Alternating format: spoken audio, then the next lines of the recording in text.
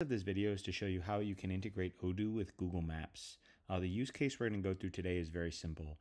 We are going to, when creating a sale order, when I select a customer to sell something to, such as Nick's house, it will automatically make a recommendation for the nearest vendor, and it will also calculate the distance between the delivery address and that nearest vendor in miles.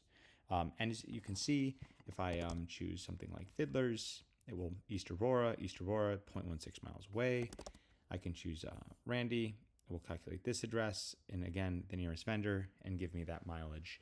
This is all done just by integrating with Google Maps API and calculating, of course, right, looking at all of the vendors that we have in our database and selecting the vendor with the distance that is the least amount of miles between delivery address and the vendor's location, and then calculating the actual distance and embedding it into the field distance in parentheses miles.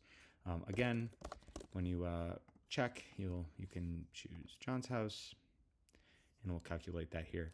Of course, if you want to take it a step further, you can select products, and then you can calculate the recommended vendor to buy the product from and the distance. Of course, it would just mean moving away from the sale order and embedding this field and this field on the sale order line.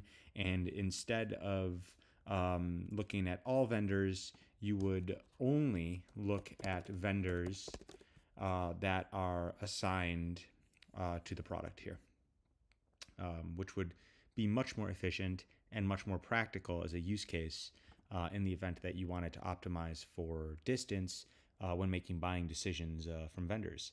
Of course, you could have a number of variables, and we could weight the variables. You could have distance, you could have price, and you could have lead time. And we could say, we could apply a weight of 50% to price, 25% to distance, 25% to lead time. And we could just do a simple calculation to score each vendor. And then we could, take the vendor with the highest score or the lowest score, depending on how we want to sort.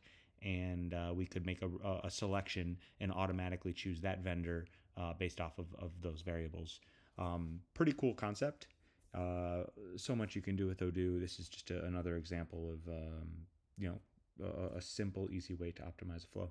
If you have any questions, don't hesitate to contact me directly via email. I'm happy to help. Thanks so much. Have a great day.